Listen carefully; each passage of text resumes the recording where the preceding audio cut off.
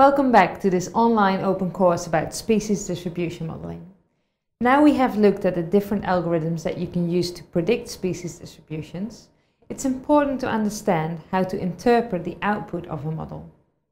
A vital step in modeling is assessing the accuracy of the model prediction, commonly called validation or evaluation. In this module, I will explain how to do this. There is a variety of different outputs that your species distribution model will produce, and that you can evaluate to decide whether your model is valid. While the focus in model evaluation is often on the predictive performance of a model, which can be measured by a variety of evaluation statistics, it's important to also do a reality check of the visual outputs such as the predicted distribution map and the response curves of the environmental variables. Let's start with looking at the map with the predicted distribution of your species.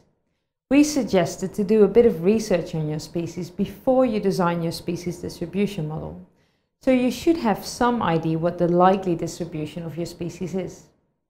When you look at the map produced by the species distribution model, you should critically evaluate whether the predicted distribution is plausible, while taking into account factors such as dispersal barriers. For example, when you look at this map with the predicted distribution of the grey-headed flying fox, we can see that this species is predicted to be present in some area in Western Australia, while the species has never been observed there. So while the conditions in this area might be suitable for the species to survive, there could be natural barriers that prevent the species from dispersing there. Next, you can have a look at the response curves for each environmental variable. These show the probability of occurrence for each value of the environmental variable while taking into account the other variables that you put into the model. With the knowledge that you have about your species, you can check whether these response curves are conform to known tolerances to the environmental conditions.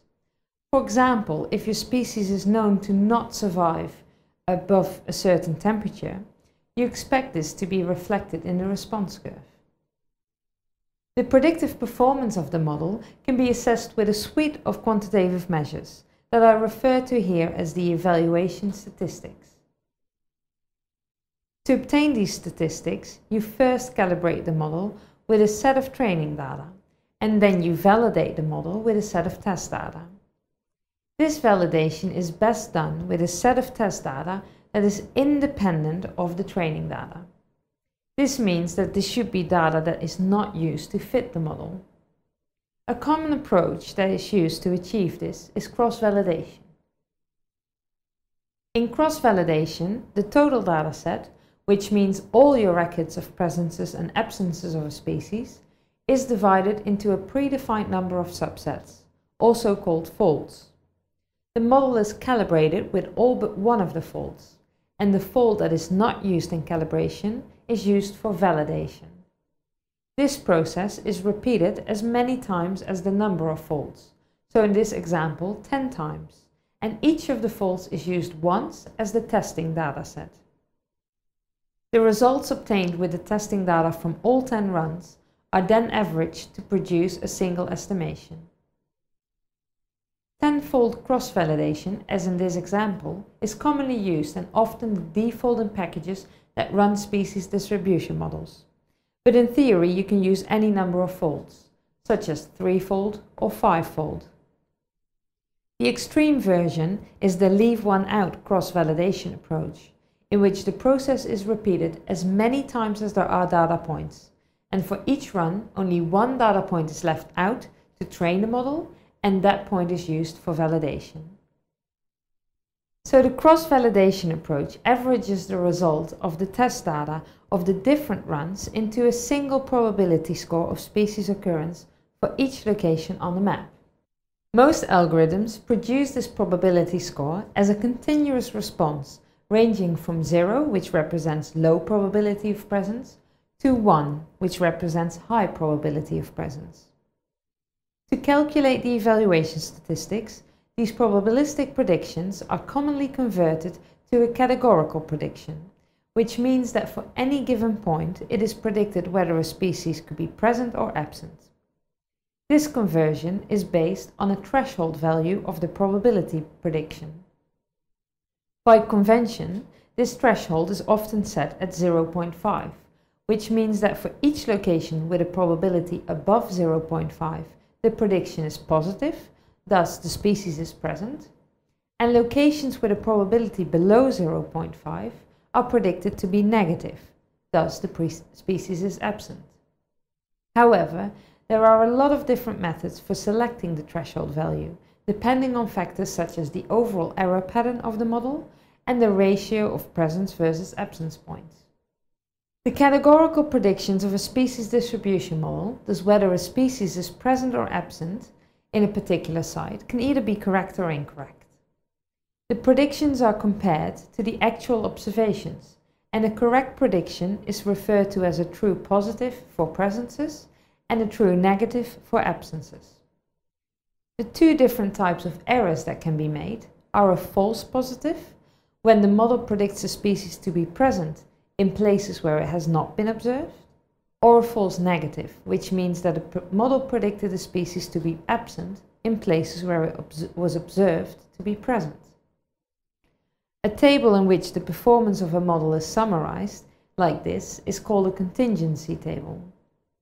I will explain how a few of the evaluation statistics are calculated from the elements in the contingency table. A simple measure of the predictive performance of a model is accuracy, which simply measures the proportion of correctly predicted cases by summing the true positives and true negatives and divide this sum by the total count. The opposite function of accuracy is the misclassification rate, which sums all the false positives and false negatives and divide this by the total count. Although these measures are easy to understand and interpret, they don't distinguish between the two error types, false positives and false negatives. Additionally, they don't take into account the proportion of presence records relative to the absence records. To illustrate this with an extreme example, if you would be modeling the distribution of a rare species with a low number of observed presences, the model can have an accuracy of 0.9 by just predicting all sites to be absent. This corresponds to a misclassification rate of 0.1, thus only 10% of all records were predicted incorrectly, but the prediction of 0 presences is obviously not correct. Therefore, other evaluation statistics that are used more often are the true and false positive rate and the true and false negative rate. The true positive rate refers to the proportion of observed presences that are correctly predicted. This is calculated as the number of true positives divided by the sum of true positives and false negatives. The true positive rate is often named sensitivity. The opposite of the true positive rate is the false negative rate. A high true positive rate indicates a good performance of the model. Like in this example, the true positive rate is 0.9, which automatically means that the false negative rate is 0.1. This means that 90% of the observed presences are correctly predicted as being present. Note that these two statistics can be calculated if you only have presence data. The true negative rate refers to the proportion of observed absences that are correctly predicted. This is calculated as the number of true negatives divided by the sum of false positives and true negatives. The true negative rate is also referred to as specificity. The opposite of the true negative rate is the false positive rate. Again, a high true negative rate indicates a good performance of the model.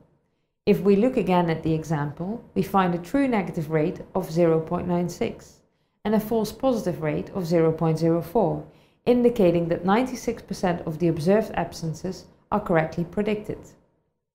You can check whether this prediction is statistically significant by testing whether the true positive or negative rates are higher than would be expected by chance. Because the elements of the contingency table are dependent on the value of the probability threshold, the threshold value regulates the outcomes of the evaluation statistics. With an increasing threshold value, the number of predicted presences will decrease. Of course, the number of observed presences remains the same, and thus the proportion of presences that is correctly predicted will decrease. I will illustrate this with a graph with the threshold value on the x-axis and the value of the true positive and the true negative rate on the y-axis. With an increasing threshold value, the model will predict more absences and less presences, and thus the number of observed presences that are correctly predicted will decrease. This means that the true positive rate decreases with an increasing threshold value, while the true negative rate increases. The question is, how do you select the threshold value to evaluate your model? There are a number of different methods that you can use to select the threshold value in your model, and I will highlight a few of these. A common default method is to stick with a value of 0.5, but this is often not appropriate. It works well when the data has an even number of presences and absences, but not always, since the model needs to predict absences and presences equally well. In this example, at the value of 0.5, the true positive rate is only 0.12, meaning that only 12% of the observed presences were correctly predicted. Another method is to choose for a fixed true positive rate, such as 95%, which corresponds here to a low threshold value. But this option automatically results in a low true negative rate, and thus a high false positive rate. Therefore, other methods that trade off the successful predictions and errors are more often used. For example, you can select a threshold where the true positive rate is equal to the true negative rate. This is the point in the graph where the two lines cross over. You can also choose a value where the sum of the true positive rate and the true negative rate is maximized. One performance measure that is also commonly used and not dependent on the threshold probability value is the relative operating characteristic, or ROC plot. The ROC plot is a graph with the false positive rate on the x-axis and the true positive rate on the y-axis, plotted across the range of possible thresholds. A perfect model would only include true positives and no false positives, displayed by the dot in this graph, representing a false positive rate of 0 and a true positive rate of 1.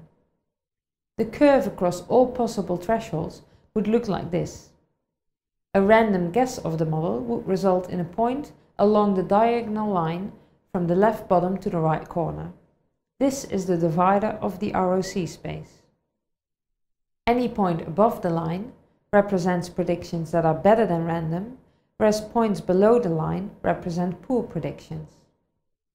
The value for ROC is the area under the curve, AUC, and is calculated by summing the area under the ROC curve.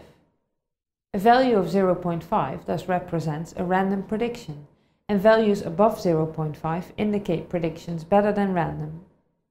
The closer the ROC curve follows the y-axis, the larger the area under the curve, and thus the more accurate the model. In general, AUC values of 0.5 to 0.7 are considered low and represent poor model performance. Values between 0.7 and 0.9 are considered moderate, and values above 0.9 represent excellent model performance. Like with all aspects of species distribution models, the selection of the evaluation statistics that you use to evaluate your model depend on various factors. For a start, the evaluation statistics that are available depend on the type of data that you use in your model. Some statistics need both presence and absence data to be calculated and can thus not be used if you only use presence data. Another thing to keep in mind is your research question, or how you're going to apply the outcomes of your model. Some statistics are better to evaluate predictions of the actual distribution of your species, whereas others might be more useful if you're interested in the potential distribution, for example when you study an invasive species.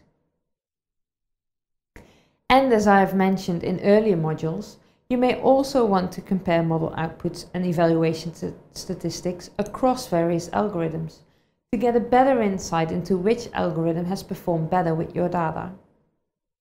We have come to the end of this module about model evaluation.